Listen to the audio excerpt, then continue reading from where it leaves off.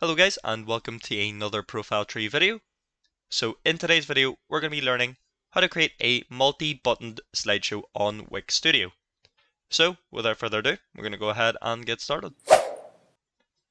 So WIX has gotten a complete revamp. So what was known before as the WIX editor and of course the editor X, we now have the WIX Studio. Now a couple of changes have occurred, and one of them being the slideshow. So there is a specific way in creating the slideshow that it is now. So just to demonstrate, we do have these little buttons on the bottom right, and these are our navigation bars. You can see if I click on them, it does the simple transition from digital marketing, we'll just say, to the web development at profile tree. Now, it's not as easy as it was previously on the WIX editor. Of course, you could just drag and drop and then that'll be your slideshow. This will take a little bit of coding, and it's particular to JavaScript Node. And for those who have used the Valo code editor previously on the WIX editor, this is where it used to occur. But anyway, enough chat. We'll go ahead and I'll show you the simple steps in creating this particular slideshow. So here we have a blank canvas on the WIX Studio. In order to get to this stage, go ahead and open up WIX Studio, select a template or create a blank canvas. So I'll leave that decision to you guys. But for the purpose of this tutorial, we're going to go ahead with a blank canvas. Now, in terms of the layout of WIX Studio, it's fairly similar to Editor X and the WIX editor. So if you guys have played about with Editor X, this may be a little bit easier to understand. And for those who have just come from WIX editor, don't worry, it's completely easy to follow. So on our right side here, we've got our toolbar, and that's going to help us, of course, with the dimensions of the slideshow. On the left side here, we've got our elements, which we're going to pull our slideshow from. We've got our site styles. We've also got the app market, and the new features here is the CMS. We've got the code as well as the layers. So they've just been moved into the left hand side, so it's easier to navigate to. From what you guys may remember, the toolbar and the layers used to be on the top right of the section. So just where my logo is now, so you can probably see it highlighting there. You can't see my cursor, unfortunately. But anyway, without further ado, we're going to go ahead and jump into the slideshow. So top left, go ahead and click on Add Elements, so you'll see it right there. So you'll get a nice drop down on some of the elements here. Where you specifically want to go is the actual layout tools. So here we have the slideshow repeaters. That's something that we want to have because we want to repeat the same slide but have multiple slides as well. So pick and choose whatever design that you want to go for. This is more or less going to be the same method anyway. So I'll go ahead and select the services commercial. I'll go ahead and drag and drop that element onto the section here. So I'll go ahead and attach that element in. So you may be wondering, of course, it is a little bit too small. There is a tool here which we can stretch it out to the complete width and height of the section. So we'll go ahead and select the stretch button there. So that'll just even everything out. So what we want to get rid of straight away is the actual navigation buttons. Now we'll not be needing these navigation buttons as there is only two. We want to have multiple buttons, of course, to click into the different slides that we have. So say 4 buttons to show 4 slides. And of course, if I click on the 4th button, that'll link me to the 4th slide. If I click on the 2nd button, then of course that'll link me to the 2nd slide. So just again to demonstrate what I am on about, so we'll just go back to here. We've got our 4 little buttons here, and these are all called buttons still. So button 15, button 14, button 16, and button 17. Now, of course, there is a better way to name those, which you can do yourselves. So we'll go back to the slideshow here. So as I was saying, go ahead and get rid of the navigation button. You'll have your toolbar on the right side. Go ahead and select icon. Now go ahead and disable show icon. So that'll just completely get rid of the left icon there. And select the navigation button for the right side. Do the same. So click on icon and remove show icon. So that'll just get rid of that. Now you can completely modify this however you want. You can add the text on it, have a title, have a description, have buttons. This will completely work as is. Now, from what I was telling you earlier on with the layers, if we go ahead and open up the layers, you can see that we have currently 3 slideshows, which is great. So we'll have 3 buttons. So this is all being grouped up into slideshow 1. And of course, this is where our navigation buttons are, which we'll not be needing today. Now what we want to do is go ahead and select add elements again, go on to the decorative. Now select a shape that you want. I'm just going to go for this basic circle shape. I'll apply that on here. Okay, now I'm going to need 3 of these, so I'll go ahead and lower down the value to 25 by 25, so that's height and width. So that'll just lower it down to one of those tiny little circles, but not too small for the user to see. So that's perfect as is. So we'll just drag it down to wherever we want to drag it down to. So that'll be our first button, and that'll actually be our third slide. So third button for third slide. Now, depending on your design style choice, you can go ahead and select that particular button, and you can go ahead and design it however you want. So we can go ahead and add a border, we can add a shadow to it, and we also have interactions as well. So it can do some animations. So with hover, if you hover over it, it can change color. So there's a couple of different suggestions in terms of that. You can use vector art as well if you wanted to. So multiple choices, but for now we'll just stick with the basics, as we are going to be coding onto the different shapes here. But anyway, go ahead and select on the add elements. Now what we're going to go for here is a button, so select on buttons and then click on any sort of button that you like. So for the meantime, I'll go for the X button, like so. And what we want to do is select this particular button, and we're just going to change the icon, or remove the icon, sorry. And what we want to do is change that by 25 by 25. So you can have however many buttons you want, but that all of course links to the amount of slides you'll have. So with us, we currently have 3 slides, so I only want to present 3 buttons. So that's what we'll do for here.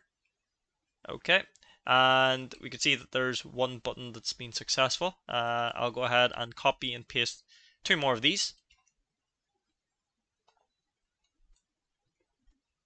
And again, it doesn't really matter where the placement is because we can go ahead and stack them. Okay, so I'll just drag this along, and that looks okay to me. So it's a little bit laggy. Okay, and then I will do the same for this one. Now we've got our 3 buttons. This is your option as well if you want to modify these buttons so they can have like a hovered state. So if you hover over it, it'll go black. So I'm happy enough with that. I'm just going to keep it simple. So yes, now is your time to pretty much modify and change it about if you want to pause the video.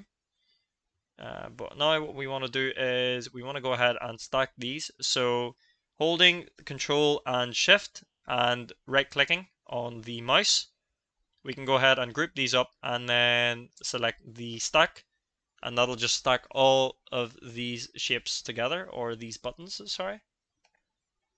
Okay, so now that we've got everything all stacked up, we're just going to move it slightly to the left so it's not too close to the edge there. Okay, so that is perfect. Now what we want to do here is we want to go ahead and start doing the code. So go ahead and open up your code on the left side. It'll ask you, whether you want to install the developer tool. Just say yes, and that'll download it for you straight away. This is what you'll get on the page code. So it's just a nice simple Velo API. You do need the on ready function, so just make sure that that is available. So currently what we have on this particular name, or the name of this slideshow, is slideshow 1. So we can double check that by going through the layers, and if we have a look here, you can see that it's called slideshow 1. So we're happy to confirm that. So if we just click on this again, you can see that it's saying image, but if we bring it down to the top right there, you'll see that I can bring it down all the way to slideshow 1, and then you'll reference the ID there at the bottom saying slideshow 1.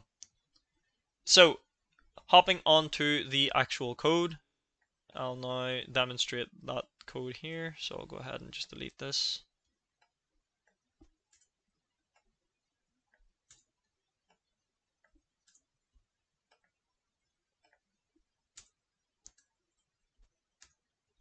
Okay, so what we want is for the first button, which is button number 2, to stay as the first slideshow, and then with button number 16, so I'm not too sure if you guys can see that, or number, it's saying button 4, so that's button 4, and this one is button 3.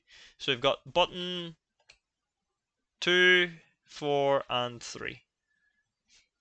Okay. So what we want to do is for button 2, we're going to do $W, and then we're going to say brackets and then quotation mark button,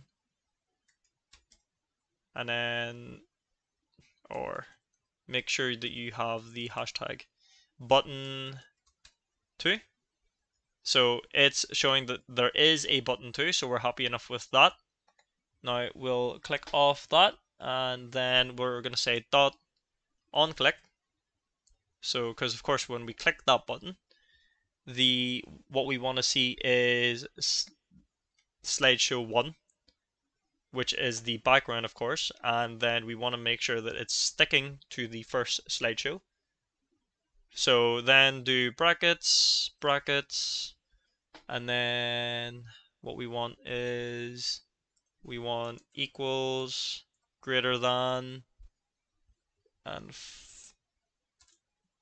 curly brace, and then we want to do $W, and this is when we implement the slideshow. So we're saying this is hashtag slideshow 1. So this is particular to the ID names of whatever you guys have. So it might just say slideshow, or it might just say slide. So just make sure that you double check what the actual ID is, and again you can read that through the layers, or you can read it in the toolbar section here on the top. So if you click on the ellipsis here on the very top, you can see where it's stacked to, or where it's sticking through. So it'll show you the different elements that are particular to that group. So just double check that, guys. So anyway, continuing on, we want to do change slide, and it's an integer, so we want to make sure that it starts off with 0, so it's the same. 0 is technically 1, so that's what we're keeping it to. And then, of course, we have now closed it off. Okay, great. And we want to do the exact same, so we're going to repeat this code 3 times. So make sure you do a semicolon at the end of that, and then we'll just implement this code 3 times. But the only difference is, instead of button 2, we are changing that to button 3 and 4. So we'll just double check and see the ID. So you can see that that is called button 4. So then we'll change that to button 4.